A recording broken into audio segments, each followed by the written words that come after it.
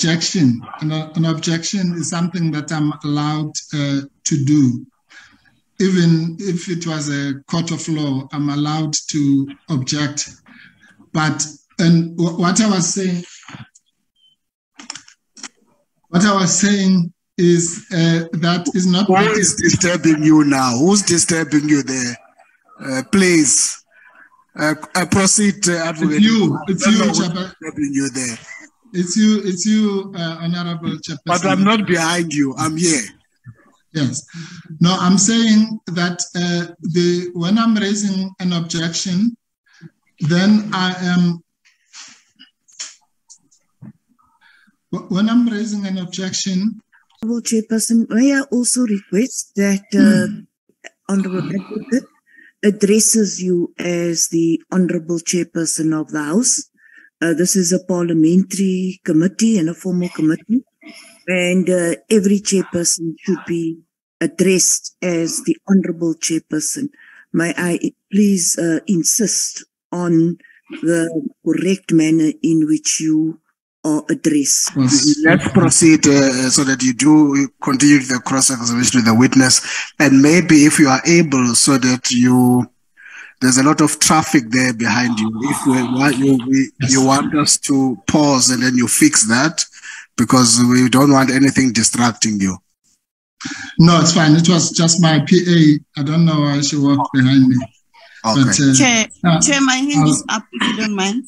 And as Honorable Mkhwebane, I see every hand. Please, can Advocate Mpofu finish first, and then I'll recognize you. Thank you, Chairperson. So thank you, Chairperson. Honorable Chairperson of the House, can I please ask for permission, because I know Honorable Tina Jumat feels strongly about this, but I want to know if you are offended if I call you Chairperson, because I'm doing that with all due respect, but for us to move. I don't think for the next few weeks, if I have to say Honorable Chairperson of the House, please don't take it as a disrespect if I call you Chair, because other members also call you Chair. I think the levels of respect must be equal to all of it. No, Advocate Mpofu, you are allowed to call me Chairperson or Chair. Yes. And you can read that, I mean Honorable Chairperson when I say that. Actually, Chair, that's what I wanted to assist you with. I'm coming to you, Honorable Mkhwebane.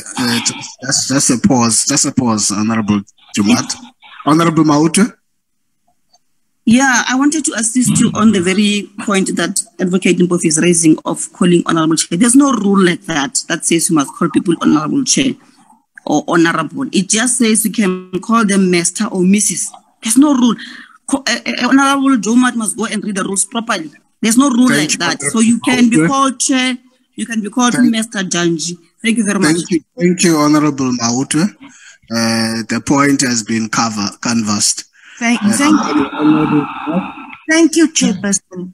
I object to the fact that you were calling you. And that was incredibly disrespectful. Okay. I accept that you will be called Chairperson, but definitely not the manner in which you were addressed as you. Okay. Thank you very much. Thank you, Honorable Jumat. Advocate Mpofu, please proceed.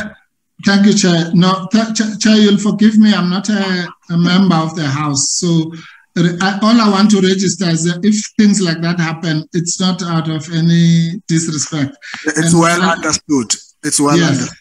And when I say that, I don't know if who is allowed to call you, because Honorable Jumat just said, I don't want Advocate Mpofu to call you, but she just called you herself. So if I'm a less of a person and I'm not allowed to say you, then that's fine. Thank you, Advocate. Who was the head of NIA or SSA, correct? Yeah, if I remember, he was a former head of SSA. Yes, thank you. So the answer is yes. I have answered.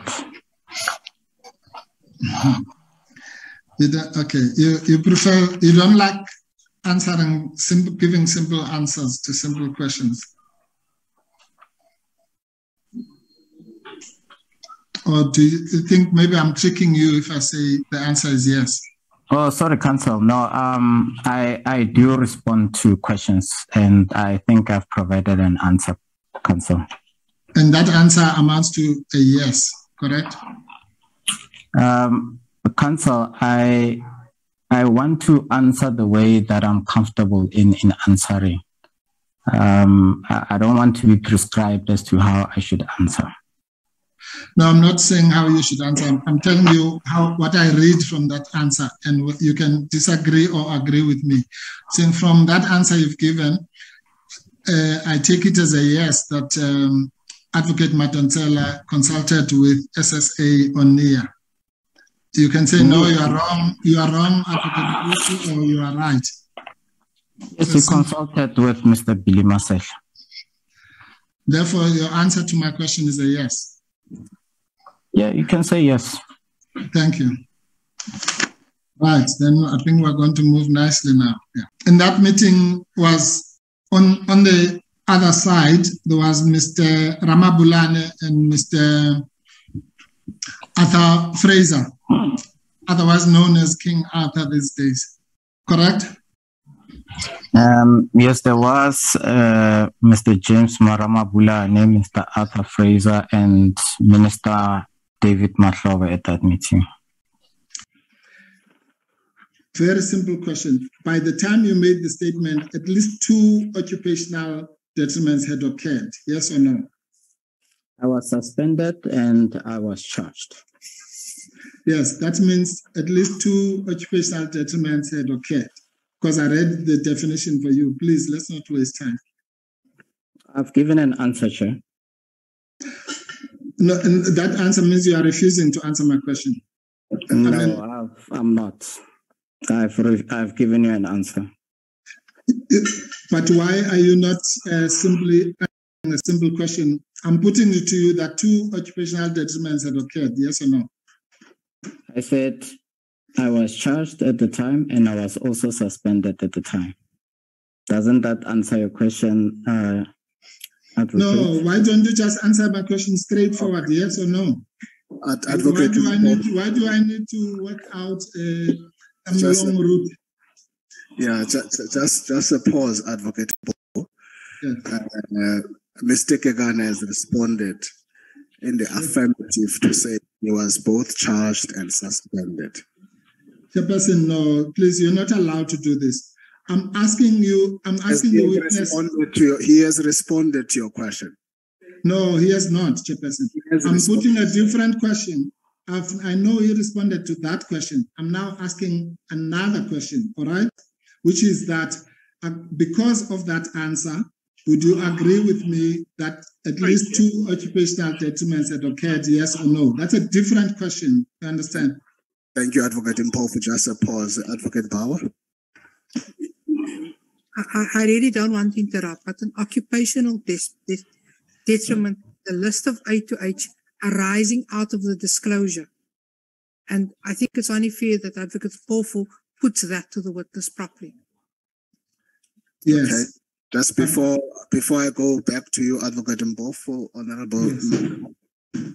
Listen, I've raised this before, and I'm going to raise it again. Advocate Mpofu has now said, you can't do that to you. And I'm afraid, Chair, that you have every right in terms of the directives, in terms of your function as a chairperson, in terms of the powers of Parliament to interrupt him, to stop him from making repetitive statements, to do what is necessary to make sure that this flows. So I find it very disrespectful of Advocate Mpofu to tell you how you are to conduct your meeting. Thank you, Honorable Mailham. Can I respond? For that redirection. I would want us to proceed, Advocate Mpofu, with the witness. Yeah, but you must allow me to respond, Chairperson, surely. On what now? On what I've just been accused of. Honorable Chair. Okay, just